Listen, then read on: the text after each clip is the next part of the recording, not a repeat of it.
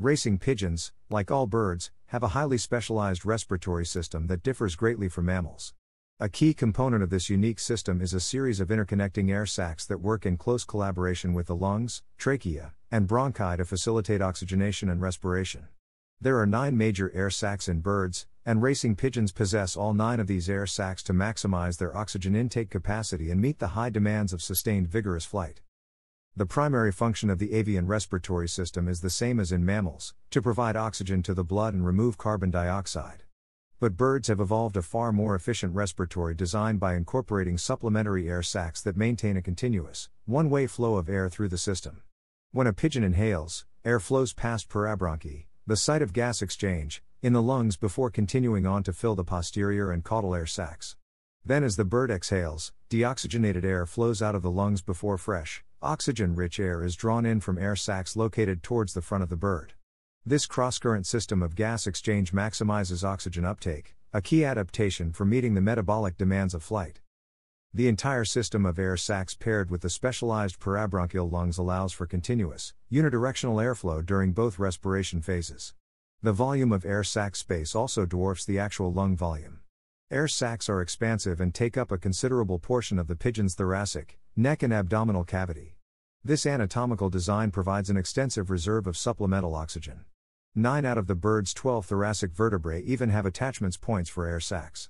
Overall, the airspace network facilitates far more gas exchange and oxygen delivery to power vigorous muscular output compared to the tidal, bidirectional flow limited lungs of mammals.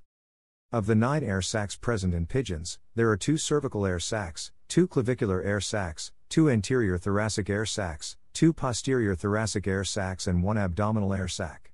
Their highly vascularized nature, with abundant blood capillaries surrounding the air sac membranes, also assists efficient oxygen diffusion into the blood plasma.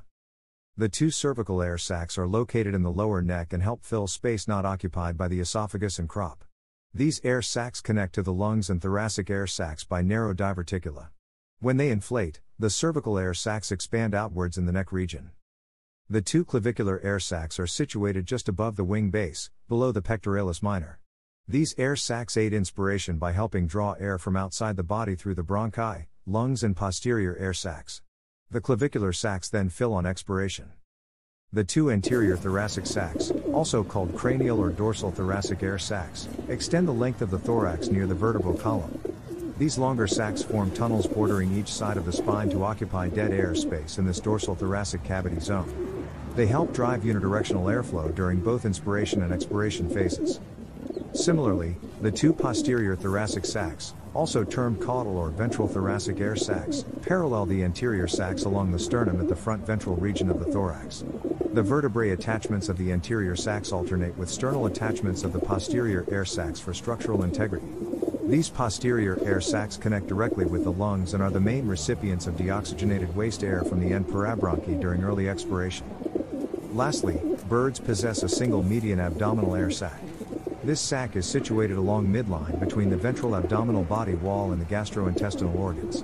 It has flexible extensions called parapatagia that project into spaces between the abdominal viscera. In racing pigeons, this abdominal air sac plays crucial respiratory roles both at rest and during flight. It acts as the receptacle for freshly inhaled external air prior to that air then moving to fill other downstream air sacs and the lungs.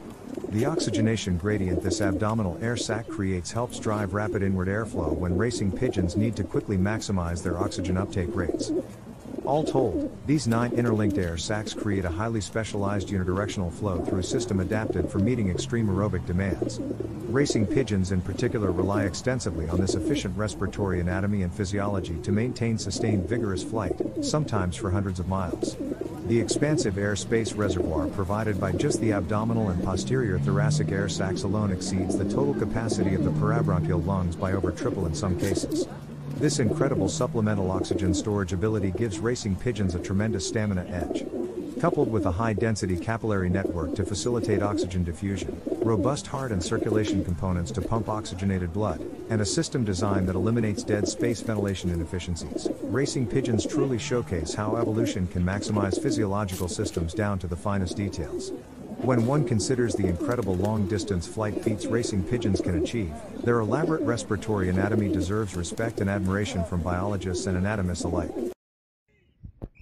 Get my main racing system, just email me direct.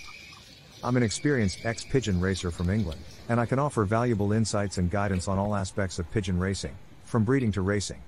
During my racing days, I managed a small team of no more than 70 pigeons, including stock, young birds, and old birds. It was not uncommon for me to send as few as 6 birds to a race and still secure the top 3 positions out of up to 2,500 pigeons in my club and federation. My race distances typically ranged up to 300 miles, and I consistently achieved top 5 placements in my club. My expertise extends to the art of selecting excellent breeders, including evaluating pigeons based on their eye sign characteristics. I firmly believe that true champions can only be bred from top quality stock, and I can guide you in identifying and acquiring such pigeons. I understand that many pigeons for sale are advertised based on their lineage or pedigree, but I emphasize the importance of assessing the bird itself rather than relying solely on paperwork. As part of my offer, I invite you to share photos of your pigeons, including their eye sign and wing characteristics. I'll provide you with free advice on racing and breeding based on my extensive experience and knowledge. Additionally, I will share auction links to high-quality breeding birds that have the potential to produce winners in your loft. Here's what you can expect to receive from me: a comprehensive Word document containing valuable insights and strategies for successful pigeon racing, including specific racing methods for both old and young birds, as well as general advice. Private YouTube videos sent to your email, covering various aspects of pigeon racing, from breeding to race preparation.